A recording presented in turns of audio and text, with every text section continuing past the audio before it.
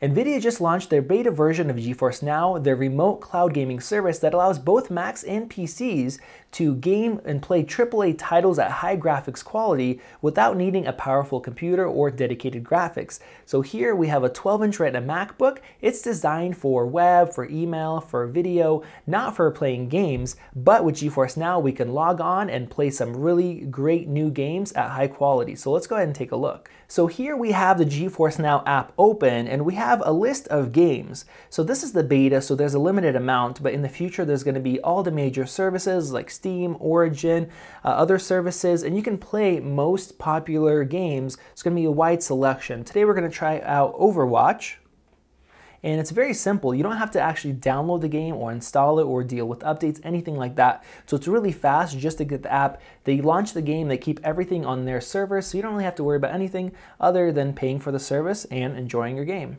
So within seconds we're logged in. We have all of our previous save data available from playing on a PC. Since you're still logging into battle.net or Steam or whatever client you're using, I'm going to go into the options and I'm going to remove the frame rate cap, so we're going to see what they offer. Officially they're just going to be doing 60 FPS, and you could choose between a 1060, which is kind of a middle of the road graphics card, or a 1080 if you want to max out all your graphical settings. Here for the beta they're just maxing out all the options, so we're going to get the best graphics cards. And interestingly up here, even though they're saying you choose between a 1060 or 1080, it's displaying Nvidia Tesla P40, which is a very, very high-end server type graphics cards, and they're basically just using those to do all this graphic processing and then send that over. So let's go ahead and launch into the game. Justice ain't gonna dispense itself. Empty your mind. The graphics quality looks really good. I'm not seeing any compression artifacts from them sending over the final video signal to our computer, and it's actually very smooth. I don't feel any delay between the inputs and what I'm seeing on the screen, so no lag or anything like that.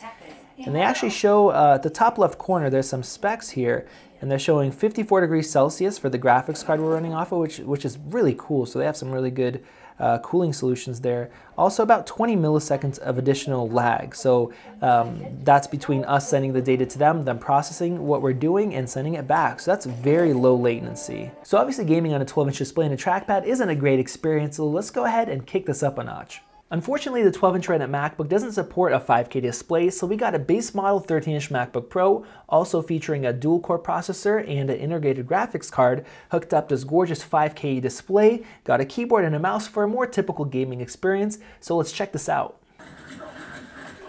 Seriously?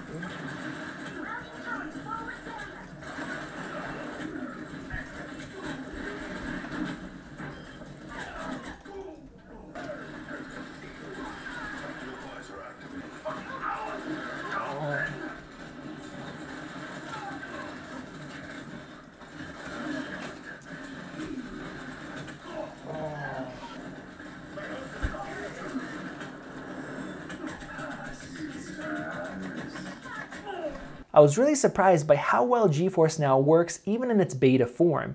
FPS shooters are really the most demanding to have as little latency as possible, and there was a slight amount noticeable, but for the average user they're not really going to be able to tell, and the game runs perfectly fine. Nvidia definitely has an interesting proposition with their GeForce Now cloud gaming service. If you have a computer without powerful hardware, or you don't want to deal with downloading games, doing updates and storing them, and everything else that comes along with gaming, you could pay them $25 for either 10 or 20 hours of gaming, depending on the graphics quality that you want, and you can game even on a fanless 12-inch Retina MacBook with really good results, and that includes gaming on a Mac, which doesn't officially support a majority of games like Overwatch that we were playing. So it's very impressive. It's going to be out in a few months. Right now, if you have a Mac, you can sign up for the beta and test it out for yourself, and they will be offering up to 4 hours of free gaming once the service launches, so you can check it out and see how it handles your internet connection and how you like it. If you're a serious gamer, you'll probably still want to build a dedicated machine, but if you're somebody like me who likes to play games on occasion and still wants good graphics quality,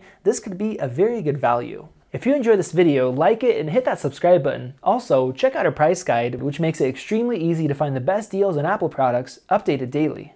Be sure to follow us on social media, and we'll see you in the next video.